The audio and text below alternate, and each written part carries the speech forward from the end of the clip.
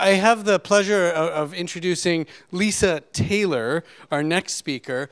And when I had a chance to connect with Lisa before we started tonight, we both commiserated about one thing we had in common, and that's that we both have a teenager or two in the house. I have two, she has one, and a 14-year-old and an 11-year-old. And we thought, you know, there might be a really nice connection to the idea of truth. And teenagers. In particular, are they really telling us the truth? And I can tell you, I'm not going to get into that because it'll just get back to my son and my daughter. But I am grateful for that quick connection prior to. And I know that you're all going to enjoy hearing from Lisa. Lisa is a true trailblazer. She is the president and founder of The Challenge Factory, and she's intent on challenging outdated career thinking. She understands how demographics are driving strategic changes to today's workplaces, and her company, The Challenge Factory, tackles almost every aspect of the issue with real-world solutions. She is a sought-after speaker and columnist. She was working with the federal government just today, coming back from Ottawa. And she is the go-to resource for helping companies, and it sounds like the government, for helping to adapt to changing career timelines and demographic composition. Her clients and audiences continually rely on her insights, and she's been asked by such companies and publishers as the Globe and Mail, Toronto Star, Sun Media, CBC, Zoomers Media, Rogers, and tonight, Talk Boutique. We are thrilled to have join us on the stage here, Lisa Taylor. Thank you very much. Thank you. Okay, so I am not going to talk about my teenagers, but I am going to talk about my husband. So a few years ago, it was his birthday. And he woke up and he turned and he looked at me and he said, you know, I feel great. I've really been worried about this birthday for a long time. I thought I was going to feel awful. I thought it was going to be this big deal, but this is no big deal. I feel amazing. You know, 35 is really not that hard. And I thought to myself, 35, really? He's been having anxiety leading up. I didn't even know that this was a big deal to him as he had been leading into this big birthday, big birthday. So I said to him, well, I'm glad. I mean, on your birthday, you should feel good. It's great that this is getting off to a really good start, but I have a piece of news to share with you. You're only 34. Somewhere along the way, he'd lost track, and he'd had weeks of anxiety leading up to this milestone birthday that was a birthday, but it certainly wasn't a milestone. And he looked at me with this sense of wonder on his face. I'll never forget the look, and I don't think I could do anything ever in our relationship to replicate it, where he said, you have just given me the greatest birthday present anyone could ever get. You've given me a whole extra year of life. Now, I wish I could tell you that with this whole extra year of life, he started a nonprofit that changed the world, or he formed some formulation that cured some kind of disease that really needed. But that's actually not the truth. What's true is 34 is like 35, is like 36. He went to work, he came home, he played with the kids, he did stuff around the house, he mowed the lawn, and the year went by. But what was so interesting to me about the story and why it stays with me all these years later is because by nature, my husband's a pessimist. And people have misunderstandings of what pessimists are like. He's not an unhappy person, he's just a pessimist, and that's just a different point of view. So for him to have this amazing, optimistic aha moment on the morning of his 35th birthday was really quite extraordinary. And what he believed to be true had shaped that optimism, even though it wasn't actually true at all. So let's do a little bit of a test here. I'm going to toss out a couple of statements. You tell me what you think the truth is. I'm going to give you two options, so you can weigh in on one option or on the other. Okay, two people go into a job interview. One is a former colonel in the Canadian Forces. The other is a senior manager in a call center. Between those two people, which one of them presents at the interview in a more direct, more commanding, more directive, more dominant, more aggressive way? Who thinks it's the former colonel in the military? Who thinks it's the call center? Who's not answering because they think it's a trick question?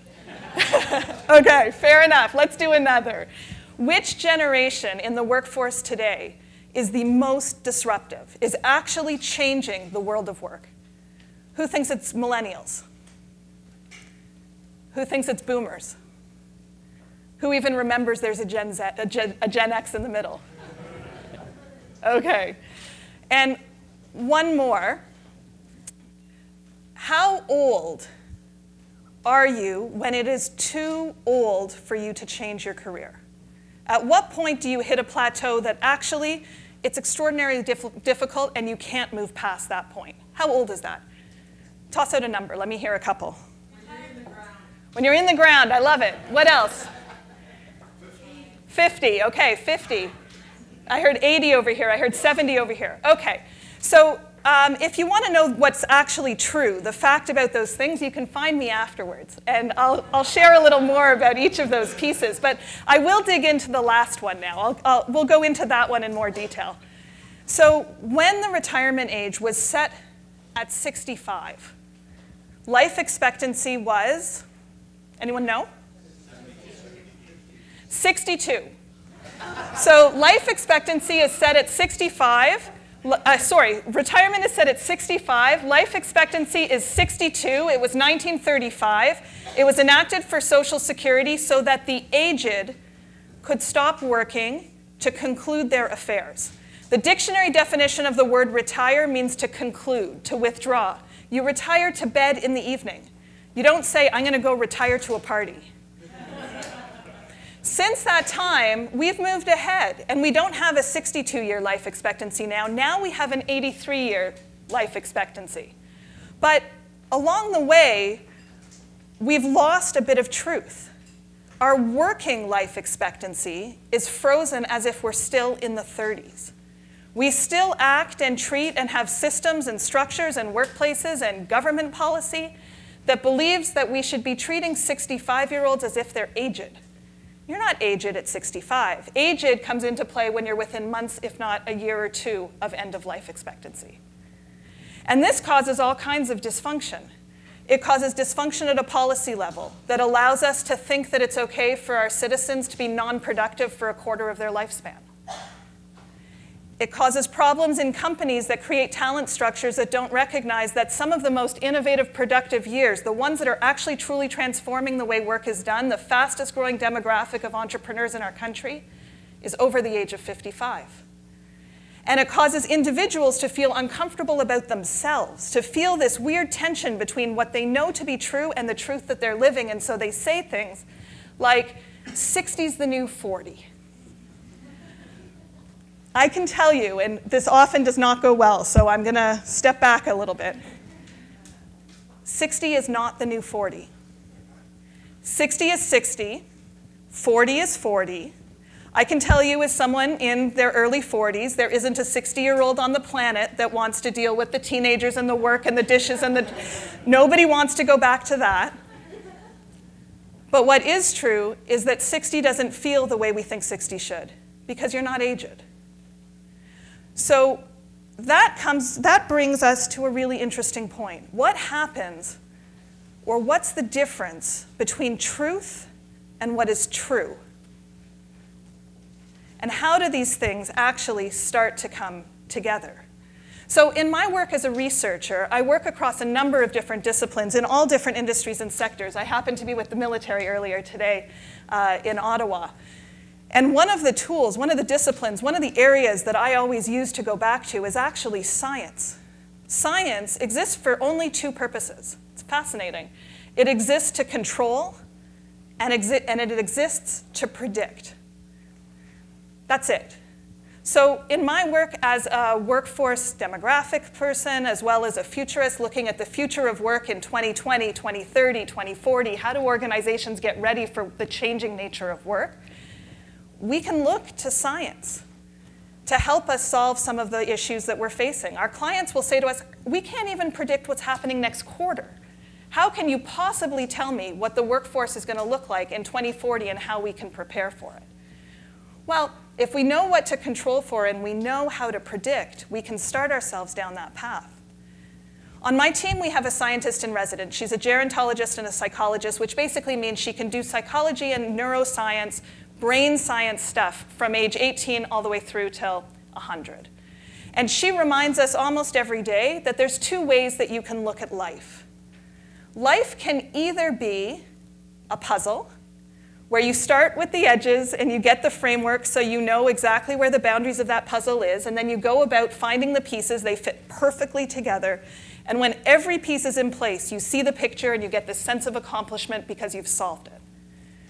Or life can be a mystery. With life as a mystery, what you're left with are not pieces to assemble, but clues to find.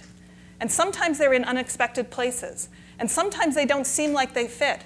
And some parts of the mystery actually never get solved as you work your way towards solving as much of it as you can while it continues to change on you.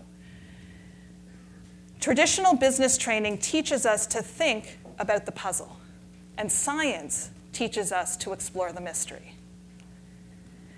So let me take you through a story. A couple of weeks ago, I was with a group of women, accomplished, senior, you would know their names. They've been accomplished in the areas of politics, they've led businesses, they've transformed technology, they're economists. They were sitting around a table, we were having a future-looking discussion about geopolitical issues. So they were discussing markets in Asia and Brexit and, of course, Donald Trump. So as the conversation was unfolding, one of them leaned across the table and said, you know, I've lost my optimism. And the rest of the table leaned in and said, yeah, I know what you mean. So there I was, sitting with these women who, over the course of their lifetimes, have transformed the hard stuff. I mean, they've come up against all kinds of people in politics and business issues, and they're all sitting around commiserating that they've lost their optimism.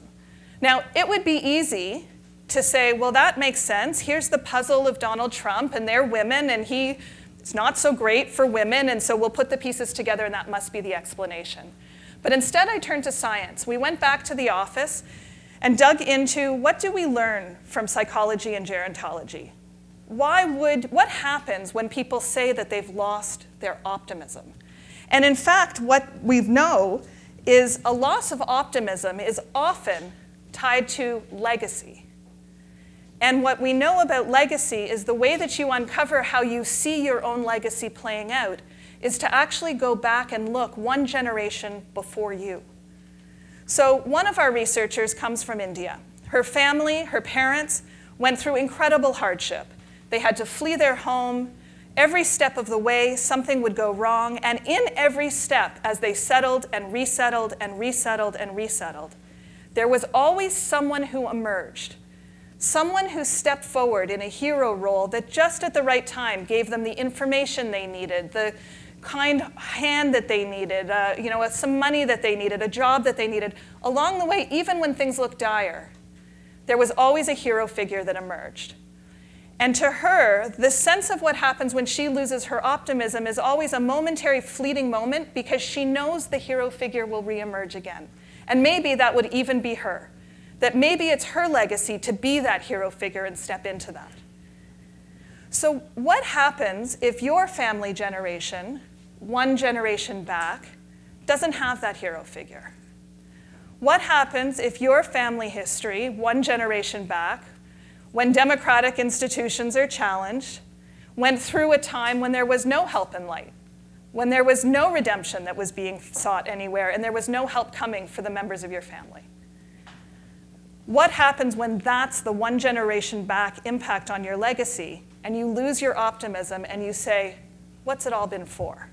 I've worked so hard to move our society forward over the course of my lifetime, and all that I see is a complete return to where we've been. Now what do I do? What we believe to be true affects our sense of optimism. And the clues for what this means are not just easy facts that are easy to find and accessible in mainstream media. There's actual methodology, approaches, science, techniques to be able to learn what's the difference between our personal truth and what is actually true. And there are ways for us to regain our optimism. So whether it's dealing with Donald Trump in politics, or whether it's taking a look at your own work and career and pattern within your company, or whether it's how you're going to deal with a non-milestone birthday, if we stop and take a look, we analyze what's actually true and what's just my truth, we search for clues and not easy pieces to a puzzle, we're then able to create, define, and step into living the legacy that we want, not just worrying about what we leave behind. Thank you.